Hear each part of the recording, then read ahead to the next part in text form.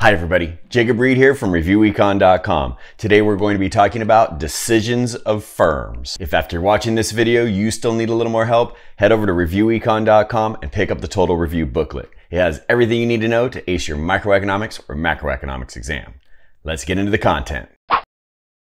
Now the decision that we're going to talk about first is the firm's decision as to whether or not they are going to shut down or operate in the short run. And in regards to that decision, we need to remember two different types of costs. The first type of cost is fixed costs. Fixed costs still have to be paid even if the producer isn't producing any output. Fixed costs are also called sunk costs because they are sunk, done, and over with and have nothing to do with the decision at hand as to whether or not this firm produces or shuts down in the short run. The other type of cost we have is variable costs. Variable costs are going to increase as the quantity produced also increases. When a firm is producing 0 units of output, the variable cost of production will be 0 as well. And so if a firm chooses to shut down in the short run, their variable costs will be 0 and fixed costs will be all they have to pay. So if a firm chooses to shut down in the short run, the firm's losses will be equal to their fixed costs of production. But if a firm chooses to operate while suffering an economic loss, their loss will be equal to their total revenue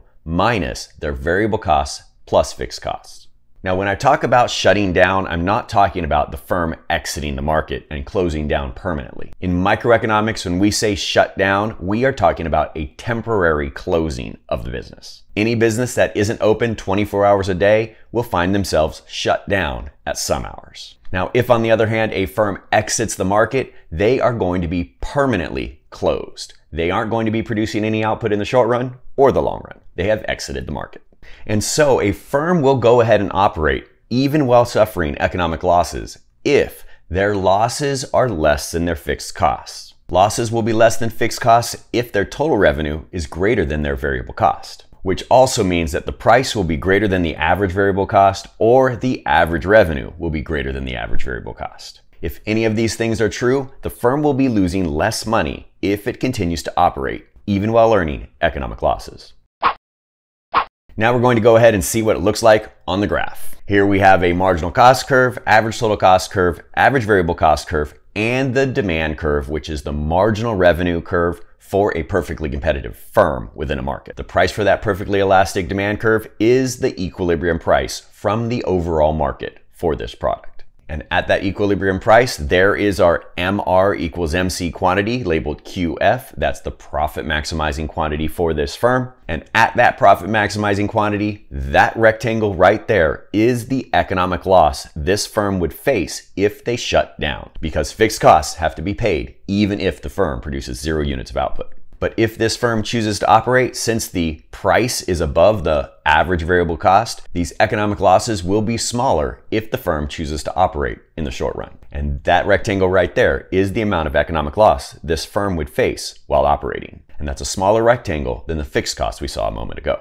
And so this firm would choose to operate because the losses are less than the fixed cost. Also on this graph, we can see our total variable costs in that rectangle right there, and the total revenue is that rectangle there. Since the total revenue is greater than the variable cost, this firm loses less by operating. Also on this graph, we see that the price is right there at the profit maximizing quantity. The average variable cost is right there at the profit maximizing quantity. And that means that the price is greater than the average variable cost. And that equilibrium price from the market is the firm's average revenue as well. And since that average revenue is greater than the average variable cost, this firm loses less by operating in the short run. Next, let's go ahead and take a look at some numbers to see if we can determine if a firm should operate or not in the short run. Let's say a firm is able to sell their product at a price of $5. If the profit maximizing quantity is 50 units and the average fixed cost of those 50 units is $4 each, while the average variable cost is $3 each, we can use these numbers to determine that this firm should operate. That's because the price or average revenue is greater than the average variable cost. If we multiply things out, we can find that the total revenue is $250 for this firm. The fixed cost is $4 times the 50 units, which is $200. The variable cost is the average variable of $3 times the 50 units produced, which is $150. And that means this firm will lose $100 by choosing to operate. Since this firm's total revenue is greater than the variable cost, that means that the losses are going to be less than the fixed cost. And so those are all the reasons why this firm should continue to operate despite the fact that they're suffering economic losses. If the price of this product falls down to $2, we can check those numbers once again. Our total revenue is now $100 and the economic loss will be $250. Now this firm should actually shut down in the short run. And that's because the price and average revenue is less than the average variable cost. The total revenue is less than the total variable cost, and the economic losses are actually greater than the fixed cost. So this firm will actually lose less money by shutting down. And once again, this isn't a permanent shutdown. This firm is just going to close their business until they can have more customers and bring in enough revenue to at least cover their variable costs. Now that we know about the conditions when a firm should shut down in the short run versus operate with an economic loss, let's see if we can figure out where the firm's supply curve is. Here we have another graph for a firm's cost curves, and let's say we have a high price at PE set by the market. At that high price, we're going to have this MR equals MC quantity labeled QF, and here we are going to see economic profit found in that rectangle there for this firm. Since this firm would definitely choose to produce this quantity of output at this particular price, let's go ahead and put a point right there showing that this is a point on the firm's supply curve because it shows us a quantity this firm would be willing to produce at a particular price. Now, if the price in the market falls all the way down to the minimum of the average total cost curve, now this firm has a new profit maximizing quantity and this firm is breaking even.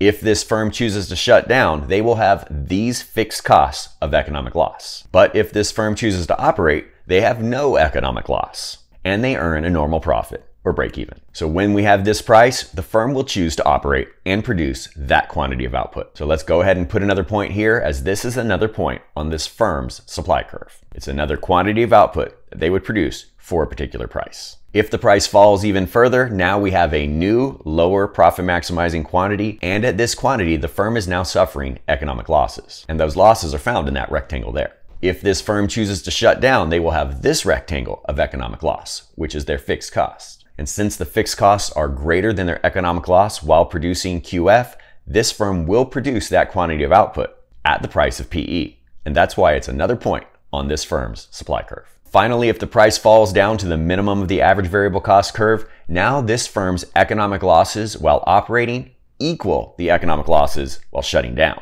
And that point right there is often referred to as the shutdown point. Because if the price falls lower than the shutdown point, now at the new profit maximizing quantity, the economic losses this firm faces while choosing to operate will actually be greater than the economic losses it faces if it chooses to shut down. And so this point would not be on the firm's supply curve because this firm would choose to shut down if the equilibrium price was this low. Now, if we connect these 4 points along the marginal cost curve for this firm, that gives us the supply curve for this firm. The firm's supply curve is the marginal cost curve above the minimum of the average variable cost curve.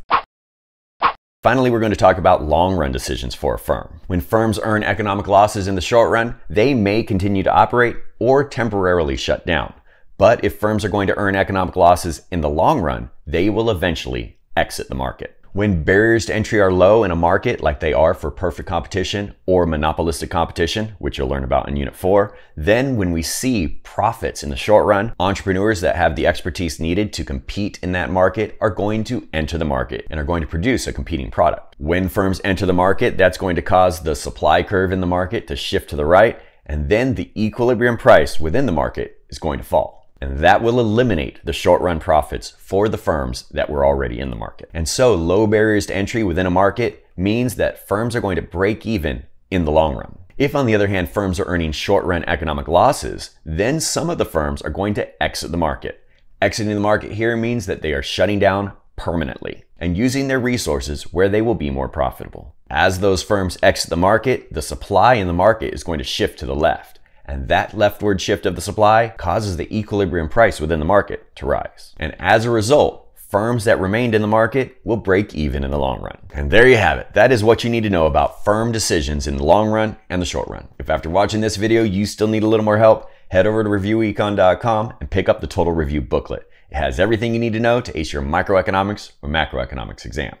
That's it for now. I'll see y'all next time.